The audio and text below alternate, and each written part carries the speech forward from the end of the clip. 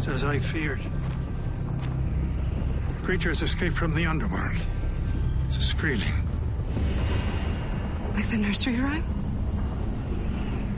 The Skreelings are loose, the Keeper may win.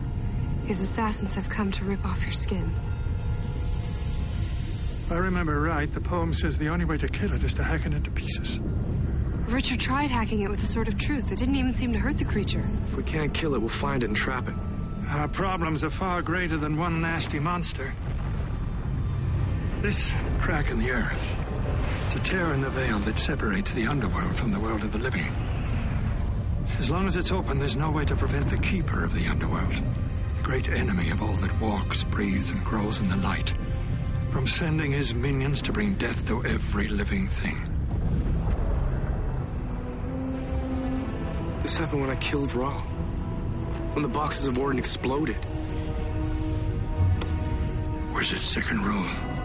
The greatest harm can come from the best intentions.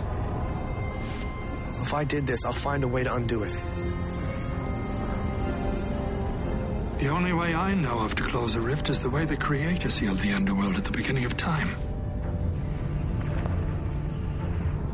The Stone of Tears. He who possesses the stone will be able to repair the veil. We'll find it.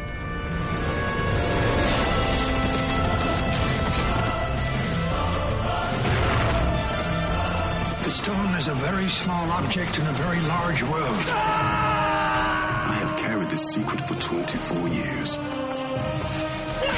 a lie. I will kill you.